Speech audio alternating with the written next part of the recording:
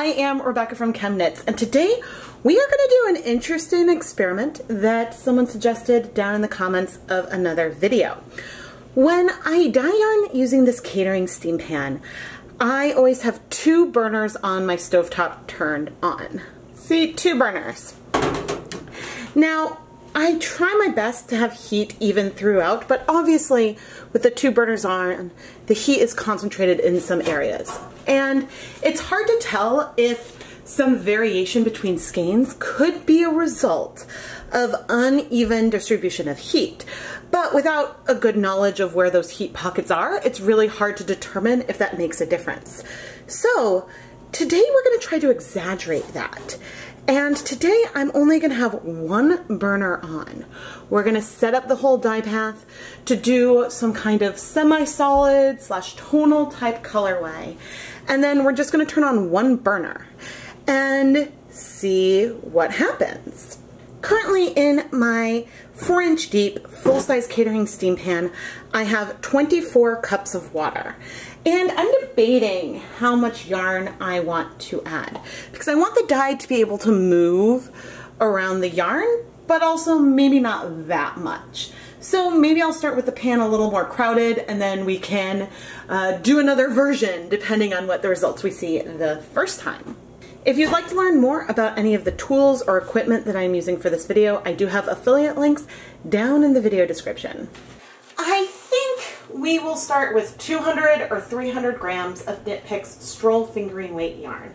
This yarn is 75% superwash merino, 25% nylon, and I have pre-soaked it for about half an hour so that way the fibers are really saturated. I'm going for an orange type color today. We're going to use a combination of some old 1% stock solutions of Dharma Saffron Spice and Jacquard Aztec Gold. Alright, for this first shot, let's shake it up and see how much of the saffron spice we have left. I would say we have what's halfway between 75 milliliters and 100 milliliters. Maybe like 86, 87 milliliters or so. But since it's the dregs, and we can even see there's a little bit on the bottom, it's probably a bit more pigmented than that, so it's approximate. Ideally, with stock solutions, they would be consistent, but when they are older, and both of these stocks are over a year old, when they are older, then stuff can crash out and settle, and so you can see some differences. So let's add approximately an equal part of the Aztec Gold. Now, I think the saffron spice is more pigmented. So this is still looking very, it's probably going to feel very saffron to me. Yeah, I actually don't feel a huge difference from that. This isn't a ton of pigment, but maybe we'll see if we get some unequal color absorption. Back to the pan. Let's now add these dyes.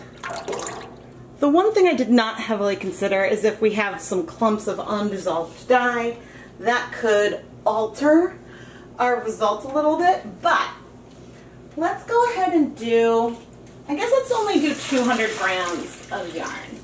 I considered doing 3, but I think that 200 grams will have more space to, yeah, I think they'll have more space to be a little more spread out, more space for the dye. Yes, I think having only 200 grams will give more space for the dye to move without me stirring the pot, and also to make more of a difference when we only have one burner on. Alright, I've not yet added any acid. I am now going to, actually, no, I was starting to turn on the heat, but let's not yet. Let's add 1, 2, 3, 4, 5, 6 tablespoons of white vinegar. I'm going to pop the glove back on and stir things up a bit. because once the heat is on, I'm not going to want to stir, and we do want to have well distributed acid. Okay, that is not bad. And now I have only the burner right here on. So only the burner right here, and I have it on high currently, and I'm going to keep it on high until I start seeing some bubbles, and then I will reduce it to low. So I will check back in about 10 minutes, or if I start seeing movement sooner. Don't forget, we do have 24 cups of water here, so there's a lot of volume and it might take a while to heat up, especially with one burner. After 3 minutes, I do see some steam coming off down here, but obviously not down on the other side. Ooh, it would also be fun, and Rebecca, write this down. It would be really fun to do this with speckling. Get it set up with heat on only on one side, and then see what kind of differences happens on the yarn with that. That would be really cool. But I guess it would be hard if that I would probably have to do with just one skein. Don't you love when I'm coming up with new ideas in the middle of the Dyepot Weekly and making notes that I'm hoping editor Rebecca will write down for the future? Oh goodness. Anyway, I am reducing the heat a bit so that way the circle of the flame is a bit smaller. I think that when it's on high, it tends to heat the edges of the pan a lot.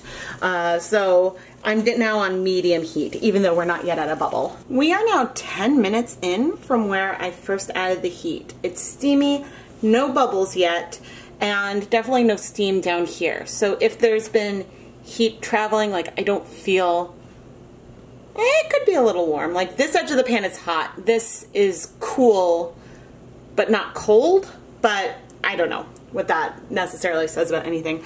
I will say I still see dye down here, and it looks like I still see dye down there as well. So let's check back in another 20 minutes. It's been 20 minutes and we are not yet bubbling. I do see some color clearing down here, but I will say I am definitely seeing steam down there as well. And let me stick on a glove. Okay, so the water is warm. I can stick my finger in it. It's going to be hotter. Yes, it's hottest here. It's warm over near the edges. And it's pretty darn warm down here too. So it's the hottest over here, but it is definitely still warm down there. And actually, the colors are clearing all over. So I don't know. With this first look, it doesn't look like for tonal kettle dyeing it's making a huge difference that I can see, but we will take a closer look when it's time to remove the yarn, and then we might try it again with something else. I'm seeing beautiful tonal variation in here, but you know, I'm seeing some areas that look pretty pigmented down here. If there are major differences right now, it is really, really, really subtle, and I think it's hard to see on camera right now anyway. With our heat on medium, and I'm not sure how long it has been, I am seeing steam all over the pan. There's clearly more heat down here, but we're also still not bubbling. The heat is transitioning down. So I'm gonna let this go another 15 minutes, and then we'll check back in and see. But my gut is telling me that the color is starting to clear, that it's almost time to turn off the heat and just let things sit and cool. So we will evaluate in a little bit. It's been another 15 minutes and this is pretty much clear. There's a tiny bit of color back there, but I don't think there's enough to make a huge difference. I am now actually going to turn on the rear, I'm going to turn on the rear burner. I'm going to bring this up to just below a simmer, and then I'm going to turn off the heat and let things cool off completely, or in the pan, or until everything is absorbed. We have a little shadow down there, so it is not easy to be definitive on the color, but this is what we're going to do. I'm going to pick up one of these skeins. It's still warm. Okay, the color that had less heat. Ugh, I picked a bad color because it's hard to see on camera. It is objectively lighter than the color that was at the other end with more heat. Super subtle, but as I move it around, you can tell where the zip tie is. It's a tad bit lighter. Let's look at the other skein.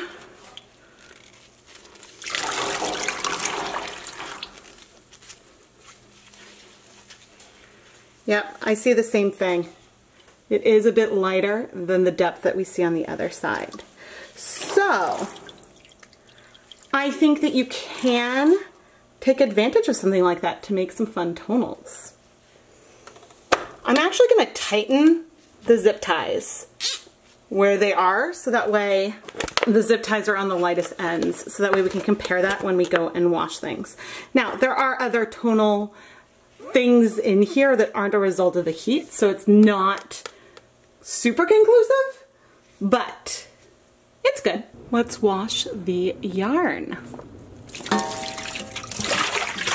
Yeah, the heat definitely made a difference that I think is more like the lightest end to the darkest end. I think the difference is more pronounced than what it would have been if the heat was on more evenly. But the difference is still super, super subtle. I think I'm going to want to take another look at this in a future video. And we'll try something where I think the amount of heat that the yarn is exposed to will make more of a difference. If we saw no difference at all right now, then I probably would have tried something else in this video. But let's give this beautiful orange tonal its own moment to shine.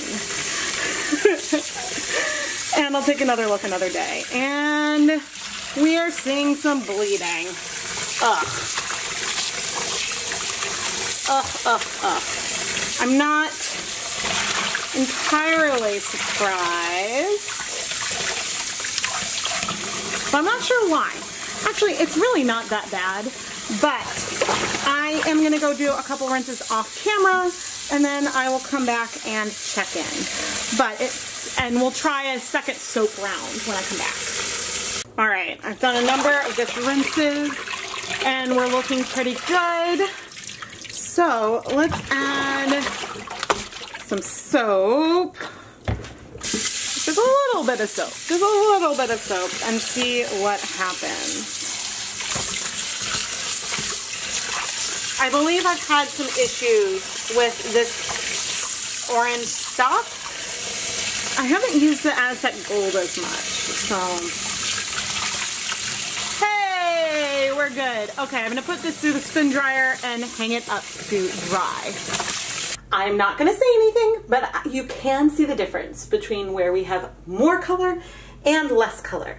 Do you see it? Oh, actually, the zip ties are tightened and you know where I did that. So we've got a darker color on one end, a lighter color on the other, very, very clearly. And the darker color coincides to where I had the heat on at first. There also appears to be more variation down there, like more darker and lighter patches, whereas the color feels on the lighter end a little bit more even and a bit softer. Now, I cannot say with 100% certainty that this has, and don't forget I tightened these at the end, these were not tight all along. I cannot say with 100% certainty that this variation is not due to how I added the yarn into the pan. So it's so subtle that I can't make firm conclusions like that. Does asymmetric heat make a difference? Probably. It probably makes a difference. There's probably differences that we see with more color down there and it being a little bit paler up here. But again, it is so soft and subtle that I want to take another look at this. The difference I think is a little more obvious right now than it even was before. I am Rebecca from ChemKnits, and not only do I have plans to dive in and play with this more in the future, I've actually already filmed those videos. So please make sure that you are subscribed, have your notifications turned on so you never miss a new video. You can turn on your notifications by pressing that bell icon. I am really excited to share some more results as I explore asymmetric heat with all of you and the other really pretty colorways that we create along the way. But I would like to hear from you. How would you set up an experiment to investigate this problem? What kinds of variations would you play around with? I look forward to hearing what you think. If you're a huge fan of ChemKnits and really enjoy the content I'm producing, but maybe don't need more yarn, go and check out the ChemKnits Patreon. It's a really fun way to support the channel, and there's cool perks like early access to new videos and some behind-the-scenes sneak peeks and more. You can find more details about the Patreon through the link that is down in the video description. Thank you so much for watching, everyone.